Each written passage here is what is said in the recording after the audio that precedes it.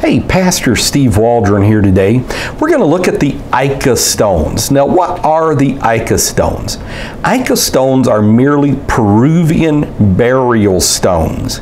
Now, Ica stones, when they were first discovered, about 1/3 of these burial stones, somewhere around 1/3, had dinosaur pictures. And I'm talking about like Brontos and Triceratops and T-Rex pictures on there, on these Ica stones.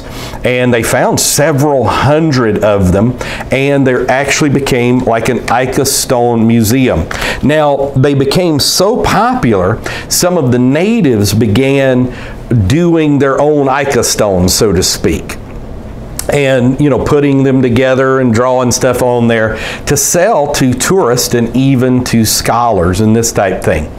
And so now there's been a lot of confusion, and some in the archaeological scientific community, maybe even the majority, now say the Ica stones are all false. But I'm going to tell you, if you study like Don Patton, he's done a lot of research on the Ica stones and going to museums, getting letters from museums to examine the Ica stones.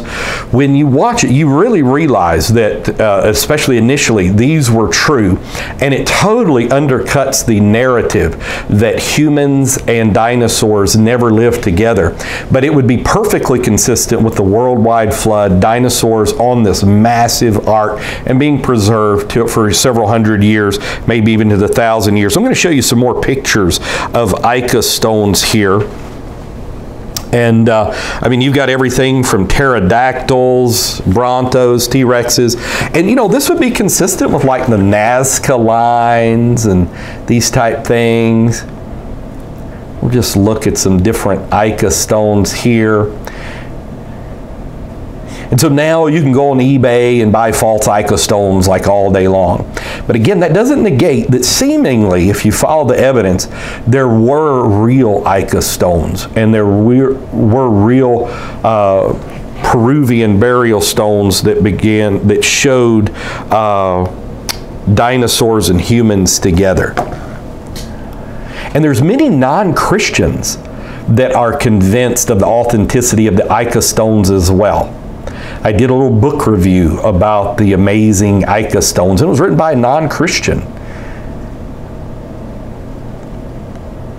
So the Ica stones, I think properly interpreted, do show us great proofs of creation, even if all of them ever turned out to be false. And I do find it interesting that every time a great discovery, you know, immediately the falsification process begins, and just to jumble people's minds. Oh, it's been questioned. Look, you need to realize just because something's questioned doesn't mean it's been disproven. Those two are totally different things. But a lot of people think, oh, there's a question about that, so you can't use it as evidence. Well, really studied. I've studied the Ica stones at length, and it does seem like many of them were true at the beginning. But again, even if they were, find out they weren't true. The Word of God is true. Believe this book. The Ica stones, want to present them. You can do your own study.